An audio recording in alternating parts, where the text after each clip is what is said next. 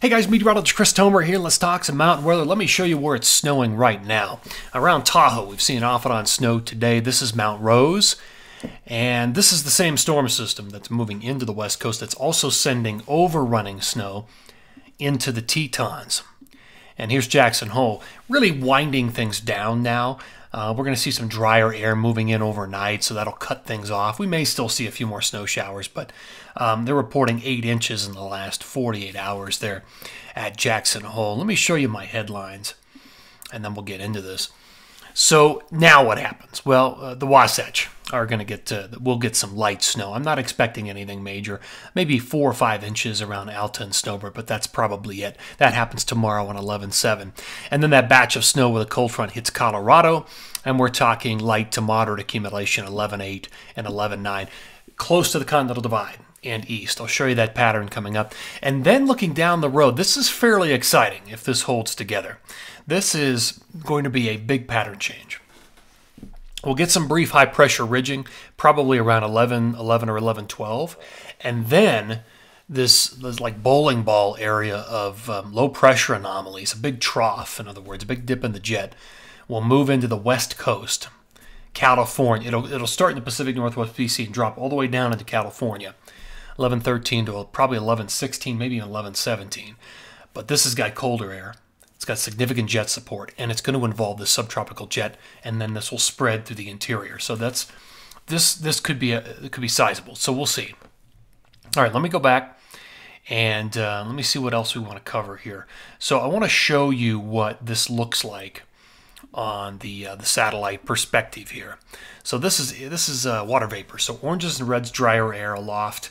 Whites and blues represent your moisture. There's our area of low pressure moving onshore right now. That is why, let me just mark it, we're seeing the snow in Tahoe, and we're seeing the overrunning snow in the Tetons. Same storm that'll run, it's more of a glancing blow or brush across the Wasatch, and then that front will move into Colorado, 11/8 and 11/9. So that's really the pattern right now. You can see everything is sort of coming out of this particular area up here, and that's where our next big weather change is going to come, 11/13 to 11/16, 11/17, somewhere right in there. Let me show you what this is going to look like right now. This is the forecast radar and satellite. So that's what's happening right now. As I move this ahead, notice things do start to dry out by tomorrow morning in the Tetons. The snow's moving down at this point through the Wasatch during the day, and then that front ends up in Colorado by late tomorrow night into the morning of 11/8. So this is 11/8. Notice what's happening in Colorado. Front flares up, start to get a little bit of orographics and some snow there during the day on 11/8 and even 11/9. This is the morning of 11/9. Maybe a couple of rain or snow showers down in Denver, but most of the snow is right on top of the Continental Divide, tilting down to the east. There'll be some spillover in Summit County and Vail as well. And then that whole front drops down into southern Colorado. We'll see snow through the wet mountains and the sand grays, and especially on that tilting on that east side of those ranges. But look how dry it is across most of the west, waiting on the next storm system. And here it comes, late 11/9 and 11/10, mainly into the Pacific Northwest and BC. And let's move into the 11th. Look up to the Pacific Northwest and BC. That's the next big storm system, the one that's going to come south all the way into California and become a player. Let me show you how this works as far as the jet stream. So here we are on 11/8.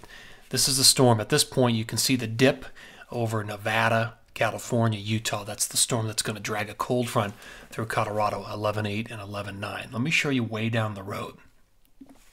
11/15. Look at the dip in the jet stream. This means business. If this happens, colder air pours in, you've got jet support, some more graphics, not only in California, but across the interior. And here's how it plays out with the numbers. So this is through 11/9. Very light accumulations. Colorado could see 2 to 8 inches, mainly on the Divide and east. Summit County could do okay. And then that snow drops down into southern Colorado. Let me take you further down the road. This is going to jump out to you. So this is potentially what could happen if we see that large trough move in from the Pacific Northwest, dropping all the way down into California.